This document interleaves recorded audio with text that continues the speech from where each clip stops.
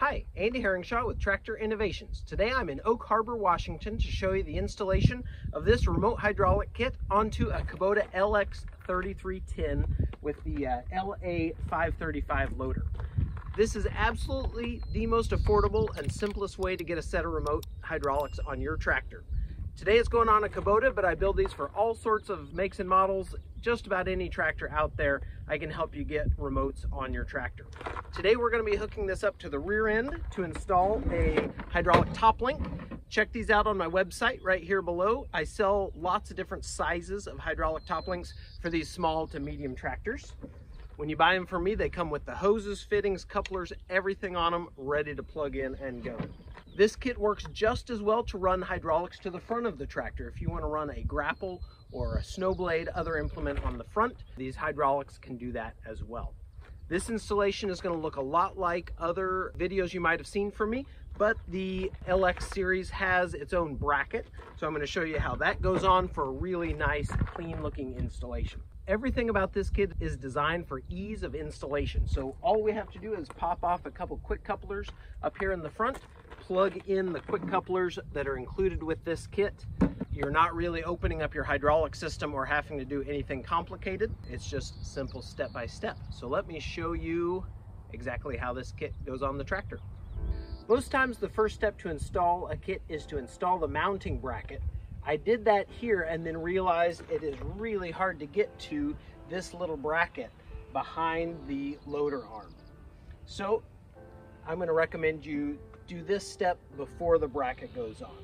We're going to loosen this bracket behind here, and we're going to go ahead and loosen the quick couplers underneath so that we can stretch these hoses out. Before you disconnect any hydraulic quick couplers, we need to relieve all the pressure in the hydraulic system. So of course you've got your tractor on level ground, parking brake set, and now take your loader lever, move it to all 4 positions several times just to make sure all the pressure is out of there. Even a hydraulic hose sitting in the sun can create enough pressure in there to make it difficult to couple again. And if you got a little pressure in there, you might have to bleed it off by pushing that poppet on the end of the coupler. Anytime we're disconnecting couplers, dealing with pressure at all, eyeglasses are great. Let's disconnect.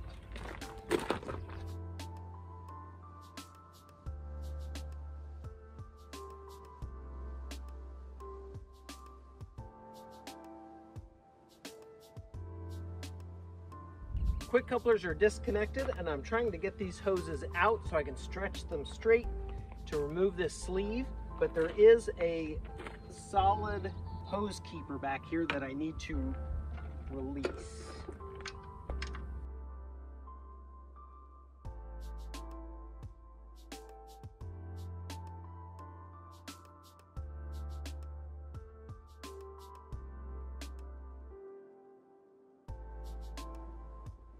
So all I need to do is disconnect 2 of these quick couplers under here to your loader and connect them up here to the switching valve. All of these loader hoses are in the same sleeve. So back here there's a zip tie. I'm going to need to undo that zip tie. I'm going to take all 4 couplers off, stretch this hose out, take the sleeve off of 2 hoses, and then connect those 2 hoses up here to the switching valve. So now's a great time to talk colors. You see in there, we've got white on the top, blue, red, and yellow. And I don't know why Kubota does this, but they've separated the pairs. So white and yellow, there we go, white and yellow are the lift circuit. That's what we're gonna be hooking up to today. The blue and red are the dump circuit. Since we're running rear remotes with this tractor, I really like to use the lift circuit, the white and the yellow, because that gives you full power for any implement you might hook up to the rear. Red and blue are the dump circuit. That works really well for, let's say, a grapple on the front, something like that, that you want to be able to lift and grapple at the same time without having to switch back and forth on this switching valve. But there's a trade-off there because the red and the blue, when you push right on the loader lever, it is actually applying pressure to both sides of the cylinder, and just depending on the physics of a hydraulic cylinder to extend when you do that. So with a rear implement, you don't quite get full pressure. You don't get full lifting power when you're trying to extend a cylinder. We got to get the hoses stretched out straight to get 2 of the hoses out of this sleeve, and we'll need to take off these zip ties and this kind of all-in-one keeper here. All those things need to come off so that we can send 2 of the hoses up to the quick couplers on the switching valve. 2 of them stay down on the tractor connector. This zip tie on here is reusable. Just push the little push tab there. This zip tie is not reusable. We'll have to clip that off.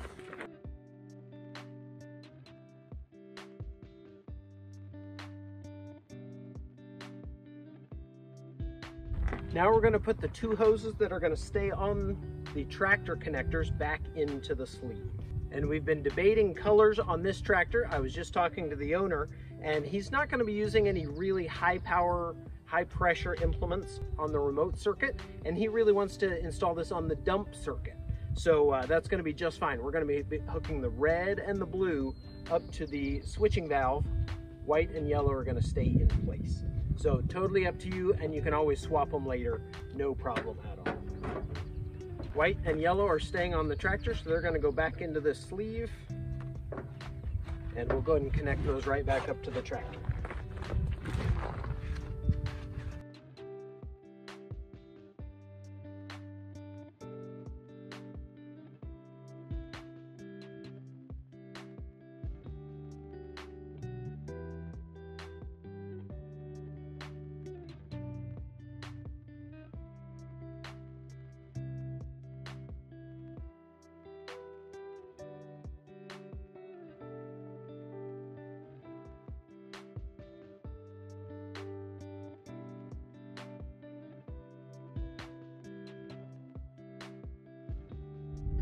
I've got the hardware kit with the bolts, nuts, lock washers handy, and this is a 2-part bracket, so we'll attach the long arm right here to this lower hole, and then the top bracket will attach to this upper hole and connect the 2 together.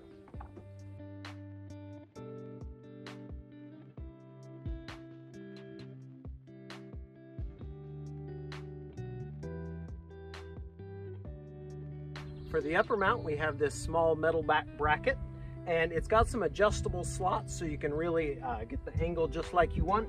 And I use this for several different brackets. So for this tractor, I like to put a washer on, and then we're going to use the round hole, not the slot. And this bolt is a little smaller than the hole. That allows us to get it into that hole without removing the loader. If we used a full diameter bolt, we'd have to take the loader off. And these are plenty strong for this bracket. So slide it up in there. And because we're using a slightly smaller bolt than the hole, I like a washer, lock washer, and nut on the back.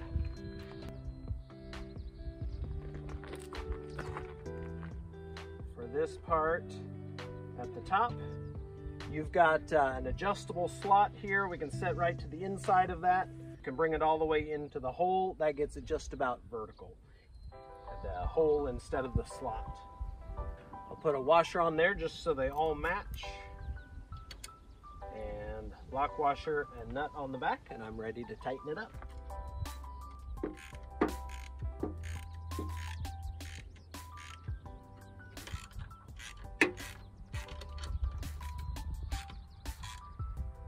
With the bracket fully mounted, now I'm ready to put the valve onto the bracket. I've got the 2.5-inch bolts out of the hardware kit. Those are going to slide right in here and through the valve. Set the valve on with the long hoses sticking out the bottom, washers and lock washers on the back with the nuts, and tighten it up with a 1/2-inch wrench. As we finish mounting the valve, now is a great time to put the knob on. It's got the lock washer on there. This is larger than the other lock washers, so if you accidentally used this 3/8 lock washer somewhere else, go find it. It's for your knob. So just thread it into the piston here And often this piston will start turning before you get it quite as tight as you like.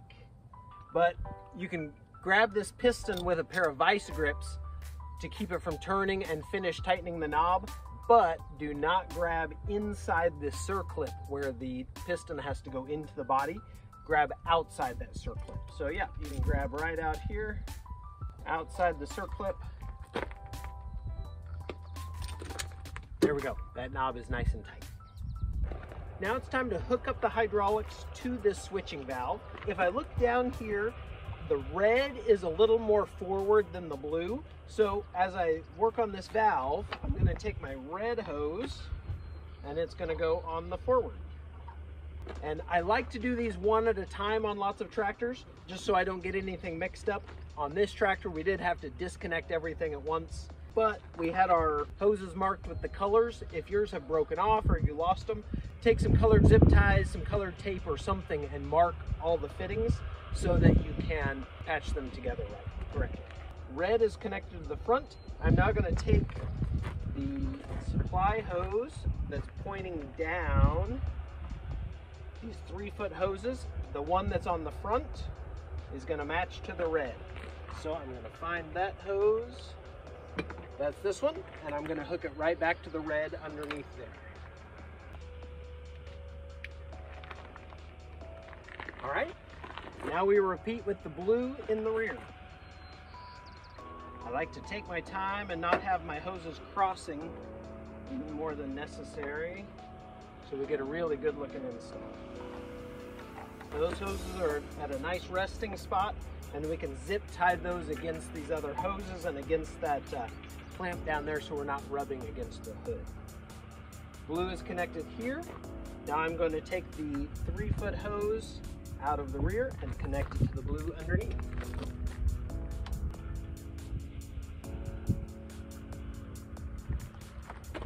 All right, with that step, the hydraulics are connected into your loader. The last thing we need to do is run these remote hoses under the tractor to their final mounting spot. I'm just going to look for a nice neat routing underneath the floorboard, away from brakes and other parts that move, away from the hydraulic filter so that future maintenance doesn't have hoses in the way, and I'm going to run them up inboard of the roller protection and above the axle so that those hoses are nice and protected for brush and other things that might snag them underneath.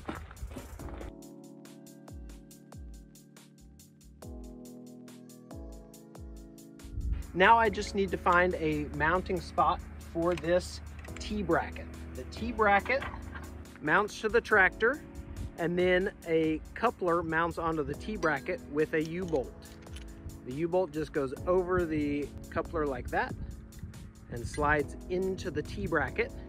So I need to find a spot to mount this, and there's of course a hose coming out of this coupler on the tractor. And this inner piston has to be able to slide about 3/8 of an inch. When I go to shove in a coupler, this inner part has to spring out this direction about 3/8 of an inch. When I pull a coupler out, it's got to spring this way about 3/8 of an inch. So just don't mount it where the hose is binding up, or if there's a coupler here that is binding up against the tractor. On this LX series, it's got the rollover protection right here. So I send the kit with a backer bar. All we need to do is drop bolts through the T-bracket, slide that over the rollover protection here, and put the backer bar on the back side. With lock washers and a nut, we'll have it mounted.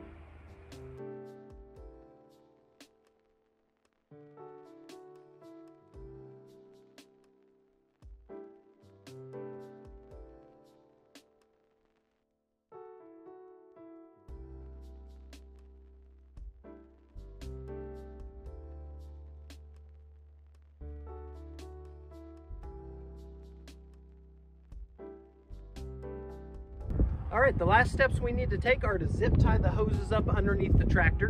But before I leave the back of the tractor, I do like to test these couplers and just make sure they spring in and out, are able to accept and release a coupler just fine. So I've got the hydraulic top link that we're about to put on this tractor, and I've got one of the couplers on the hose. So to connect a coupler, all I need to do is shove in, and this inner piston should slide in spring back to hold it. That works great. Second one, slides in to connect, holds it fine, pull out to disconnect. Now we're ready to install this hydraulic top link. On your tractor, you may need to have these arms all the way up or all the way down to be able to slide this pin to the side. On this LX tractor, all the way up gives us enough space here. That works great. And if you're going to add a hydraulic top link to these LX tractors or a B or BX Kubota tractor, they make these transmission attachment points really narrow. So you need a hydraulic top link with a narrower base end. If you buy one from me and let me know you're going on a B, BX, or LX tractor, I'll shave down that base for you so that it fits.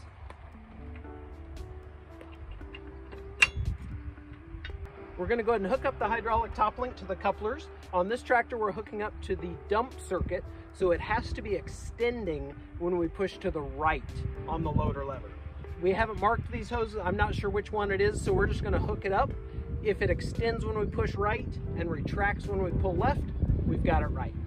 If you're hooking up to your lift circuit, you may want it to pull in when you push forward, out when you pull back. You may get it wrong here. You can always swap these couplers later.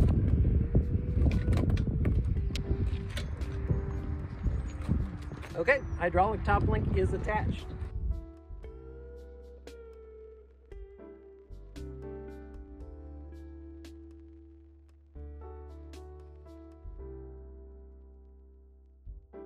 Well, there you have it, the simplest and most affordable way to get a set of remote hydraulics on your tractor. Today on a Kubota LX series, but I build these for all makes and models out there. Check out my website right below. My phone number is there. Let me know how I can help you with your tractor. Stay tuned here for a demo. I'll show you exactly how this kit works. All right, let me show you how this kit works. With the knob out, I have totally normal loader function, both lift and dump. Of course, with the engine off, only gravity can do the work. I'll show you with the engine on in just a second.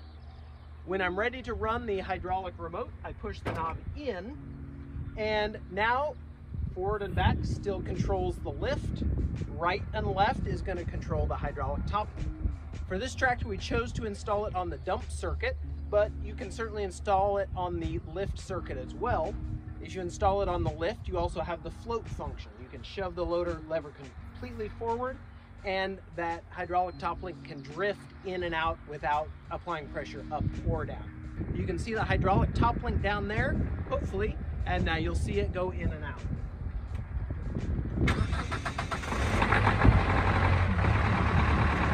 We'll start with the knob out. I've got totally normal loader function, lift and dump. When I'm ready to run the hydraulic top link, push in on the knob, and now right and left is going to control that hydraulic top link. And I still have my lift function.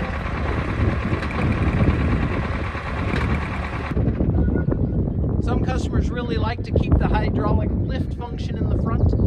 If you're mowing and want to be able to run the loader against the ground, you know, looking for objects or something, and then right and left running your hydraulic top link.